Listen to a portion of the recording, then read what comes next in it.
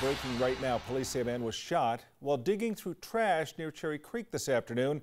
It happened about 2:45 this afternoon on Cherry Street near Montview Boulevard. DPD describing the victim as homeless, saying that a security guard confronted him. The guard's dad became involved. Police say at one point the dad shot the victim in the foot. The father and son are being investigated. So far, they have not yet been arrested. Delivery services from the United States Postal Service just got a little longer for some and more expensive for everyone. Yeah, there are new delivery standards and pricing going into effect this weekend. And as Jaleesa Irizarry explains, for some customers, might be the last straw. Outside of a post office, not a pretty nice day.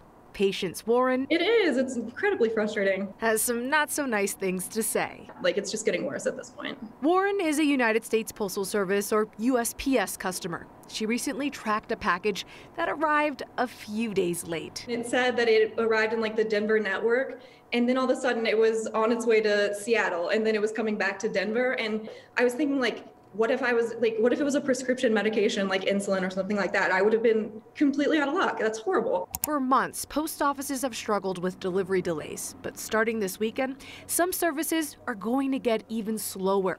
This month, USPS will implement a new standard for first-class mail. That means letters and packages traveling longer distances could take up to 5 days to arrive, rather than the previously estimated 2 to 3. On top of that, prices for shipping parcels are also temporarily increasing through the holiday season, so mailing gifts will cost you even more. I mean, honestly, it feels like sabotage. Like, it feels like they're trying to make us not want to use the USPS and go through like privatized companies. In a statement to 9 News, USPS says the slowdown in services is all part of a 10-year plan to try and make the post office financially stable. They say the changes will increase delivery reliability, consistency, and efficiency for customers across the country. Words this customer hopes holds true. Yes, please. As she ends this nice day with some nicer words. I love the USPS. I think that we should fund it so that it works efficiently. Jaleesa Irizarry, 9 News.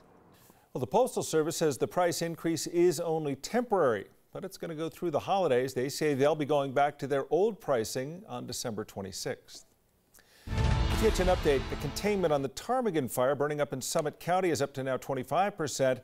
The sheriff's office said they'd hope to move faster, but that is steep terrain and it's making it difficult. The fire has not grown much in recent days. It is still listed as 86 acres in size. Trails and roads in that area will remain closed as the efforts continue. Several areas still remain under pre-evacuation orders.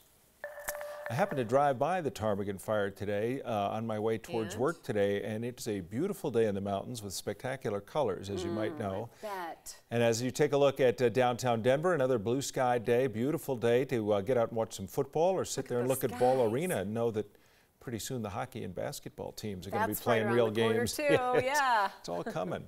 And the leaves are changing here in town. Yeah. It's nice, Kathy. We're just getting a little colored around here. It seems a little late, doesn't it? It does. Yeah. And I think even highlighted more so by the brilliant blue skies, which we haven't seen for most of the summer. And now as we head into early fall, we're starting to see that smoke and haze move out, allowing for things to kind of contrast. And we're seeing just the beautiful blue over the Continental Divide. Good travel weather, I-25 and I-70.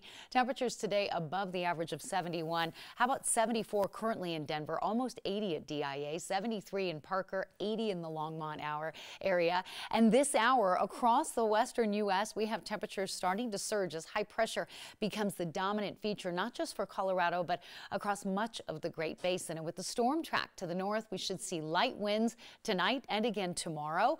And also winds out of the south will help to push temperatures even warmer as we move through Tuesday and Wednesday.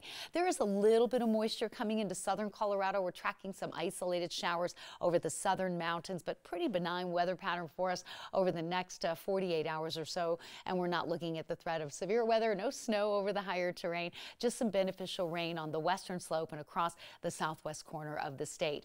Cloud cover hard to come by as well, so fair sky, light winds heading into the dinner hour with temperatures in the mid-70s now, dropping 10 degrees after sunset. And coming up in Maine weather, after a beautiful fall evening, can we get another beautiful day tomorrow? I'm going to talk about that. We've got warm, dry weather to start the week, but there are some showers in the extended period. So Kim and Tom, I'm going to cover all that Maine weather in just a few minutes. Of course you will. Okay. Yeah. Yeah. Of course I will. We'll take it. Because that's what I do. I know. That's right. We'll see you then. Thanks. Okay. So if you're a bike rider, this is good weather, and a Sure. cyclist from Connecticut is biking cross country to raise awareness about distracted driving. 9 News reporter Angeline McCall spoke with him during a pit stop in Boulder about the cause behind the ride. There are challenges every day, but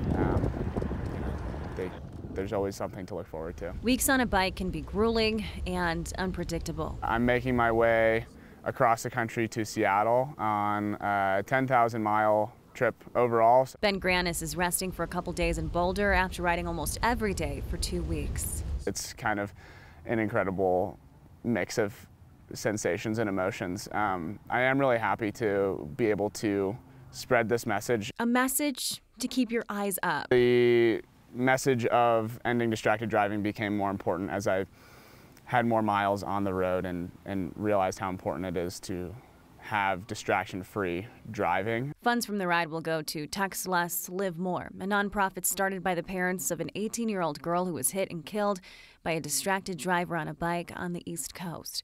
According to the National Highway Traffic Safety Administration, more than 800 cyclists are killed every year by cars. It comes back to awareness and knowing that a text that you get while you're on the road means nothing in the scheme of things if it results in, a loss of life of someone else on the road. So far, Ben has ridden 3,000 miles. I had just gotten up Mount Greylock, which is the highest point in Massachusetts. Documenting the memories and the miles. It's a really unique experience and something that I've never done before. There's still a long ways to go to complete the route with a reason. In Boulder, Angela McCall, 9 News. Ben has already raised $16,000 for his nonprofit. His goal is $50,000, and if you would like to give, we have a link on our website, 9news.com. Maybe someone who could use a hand. Absolutely. Be nice. Yeah, it's a good cause.